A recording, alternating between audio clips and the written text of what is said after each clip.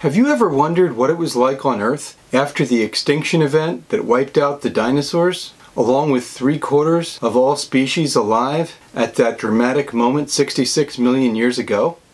I have, many times, envisioned a destroyed Earth, all surface vegetation burned to cinders, atmospheric dust and ash blocking the sunlight, ushering in a cold impact winter, with a few small, desperate creatures eking out a meager existence, waiting out the catastrophe to survive. So of course I was fascinated by the dramatic recent discoveries at a place called Corral Bluffs near Colorado Springs, Colorado, that reveal the remarkable process of recovery and the blossoming of an entire ecosystem over the million years or so after the mass extinction. Just to set the stage, 66 million years ago, the Earth experienced its most famous mass extinction event, the one that eradicated 3/4 of all species, 90% of life alive at the time, including all non-avian dinosaurs, the dominant terrestrial vertebrates for some 150 million years before their end. Evidence for a giant impact event by an asteroid or meteorite is substantial and generally believed to have played a major role in what is technically called the Cretaceous-Paleogene extinction event. And the Chicxulub crater off the Yucatan Peninsula, for most geologists, is the smoking gun. Volcanic activity in the Deccan Traps in India may have contributed. But in any case, this was the most important event to have occurred on Earth in the last 60 million years because it dramatically altered the course of life on Earth. Without the extinction event, it is beyond improbable to think that we humans would exist at all. The event cleared the way for a new group to occupy the ecological niches abandoned by the death of the dinosaurs. That group? The mammals, of which we humans are a relatively recently arrived member. The story of these new findings by paleontologist Tyler Lyson of the Denver Museum of Nature and Science and colleagues was recently well told in a PBS Nova episode, The Rise of the Mammals. And the visual presentation of these findings in the program is striking and copyrighted, so you might want to have a look. And while I can't show you those visuals, what I can do is to present the most important parts of the story and try to put it into some perspective. And it is a fascinating story of a fast-moving process. The focus of many estimates of recovery after the extinction event is the time to return to pre-extinction levels of biodiversity. And they generally assign numbers from a few million to some tens of millions of years for that to have happened. The present study is different. It makes no claims about levels of biodiversity, but instead paints a vivid and convincing picture of the return of plant, insect, and mammalian life after the apocalyptic destruction 66 million years ago. We'll get there in a minute, but first a word about what grounded these dramatic new findings. It was the hard work of Lyson and colleagues to establish reliable dating of the strata at Corral Bluffs, something which had proved difficult previously. The crucial method that nailed down the dating of layers of rock was a precise paleomagnetic dating of the layers, also called magnetic polarity stratigraphy. What does this mean? Geomagnetic reversals are shifts in the polarity of the Earth's magnetic field. Our compasses now point to the north, but there have been many times in the past when the polarity has shifted, and during those times a compass would have pointed south. Some rocks and sediments, and especially basalts from ocean floor spreading, retain a detectable record of the magnetic polarity at the time they were laid down, and careful study has established a worldwide record of magnetic reversals. If you can date one stratum by other means, radioisotope dating for example, the pattern of magnetic reversals in nearby rocks can establish the age of that stratum. Why does the Earth undergo periodic magnetic polarity reversals? We don't know. But there have been 183 such reversals over the last 83 million years. Through laborious work, Lyson and colleagues were able to establish polarity shifts that establish something very rare on Earth, that there are sections of rock at Corral Bluffs that date to the 1 million years after the extinction event 66 million years ago. And the location of fossils within those layers allows for an accurate dating of those fossils. Back to our story. Rather than telling the whole thing at once, let's first look at the most dramatic finds, the mammalian discoveries. And then after that, we can talk about the expansive perspective that these findings provide about the recovering ecosystem as a whole.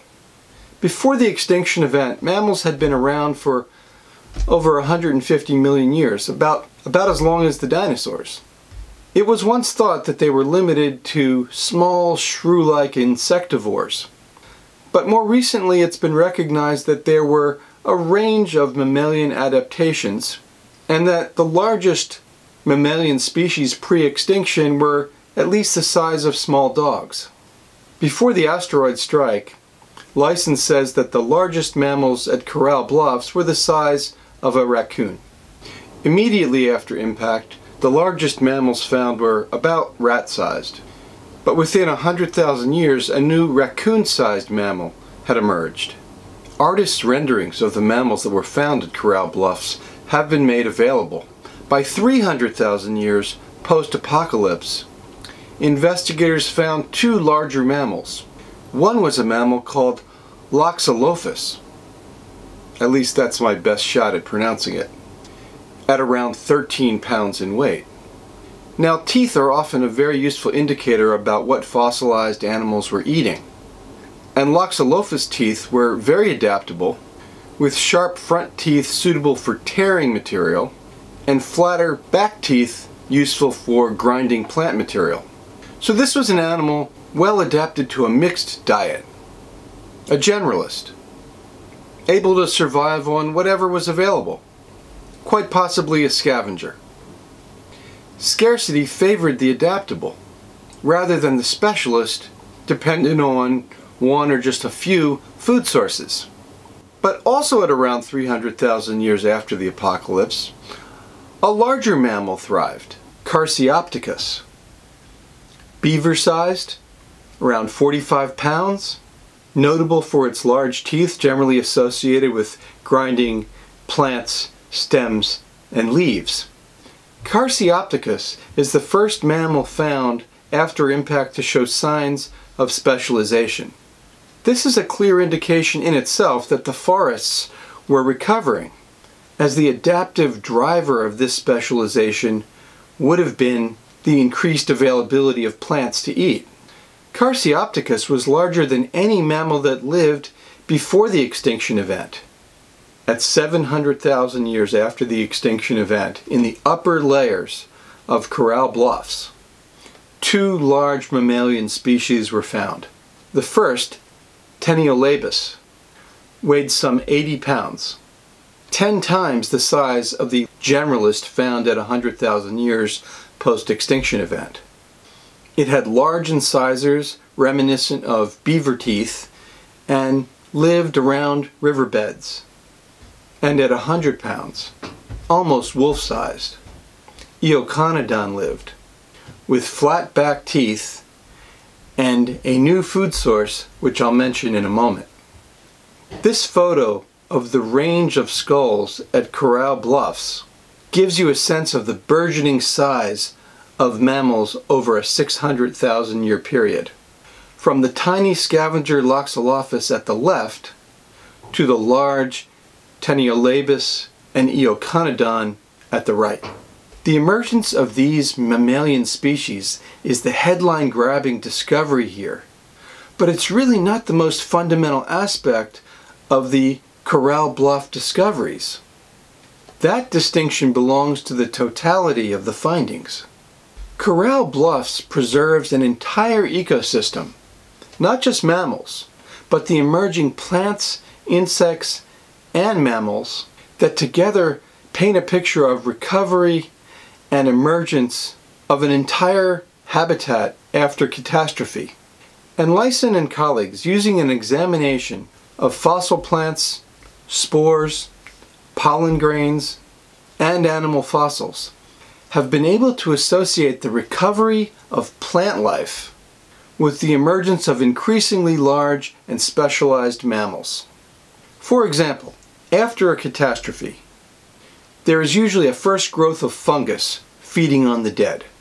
After that, and seen at Corral Bluffs, is what is known as a fern spike.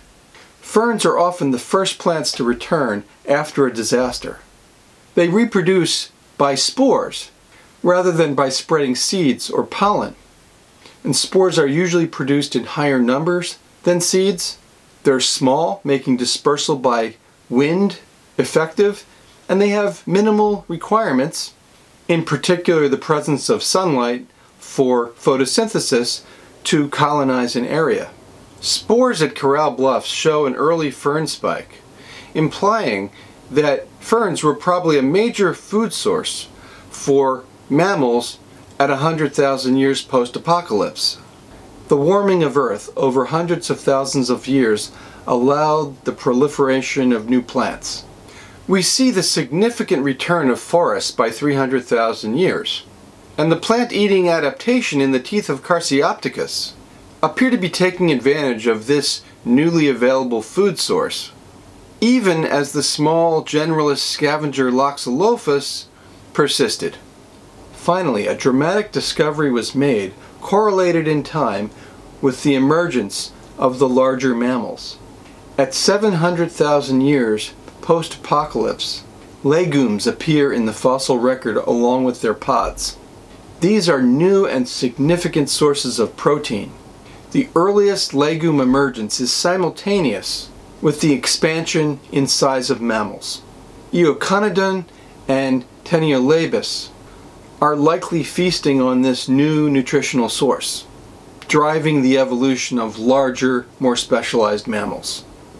At Corral Bluffs, we see the recovery of plants driving the evolution of mammals. Apocalypse, catastrophe, impact winter. But then Earth warmed again. Forests returned. The mammalian and insect generalists present early in this process gave way to more and more specialization as food options became more plentiful. Mammals took advantage of the new nutritional options, and in combination with the opportunity presented by empty ecological niches abandoned with the extinction of the dinosaurs, the age of dinosaurs gave way to the age of mammals. Mammals underwent a dramatic adaptive radiation in response, eventually coming to occupy every climate, every continent, achieving an astonishing variability in morphology, lifestyle, and location. And of particular interest to us, the elaboration of mammals ultimately led to a diversification of primates, which tens of millions of years later produced great apes and human beings. Corral Bluffs is one special location where we see with exceptional vividness the rebirth of an entire ecosystem after catastrophe. It stands as a testimony to the remarkable resilience of the natural world and to the inventiveness of evolution. Some suggest that a new mass extinction may be underway. At the very least, we're seeing very elevated extinction rates, with the loss of populations and habitats, the alteration of the chemical composition of the atmosphere, and the warming of the planet. We should be vigilant about studying and understanding these changes, and taking action to stop and remedy human contribution to what is already a serious problem. And we don't want to find out what will happen if we don't act. But the 65 million year story of Corral Bluffs has something to say about this matter as well. And that is, even if the planet as we have known it changes radically, and even if those changes catastrophically lead to an Earth not supportive of a human future, something I am not necessarily predicting, and I remain optimistic that we will find our way through this. But even in that extreme and grim circumstance, the Corral Bluff story is a powerful argument that life itself will continue, will thrive perhaps in some other form, whether or not our kind are around to observe it. Be sure to subscribe, hit the notification button, and thanks a lot for watching.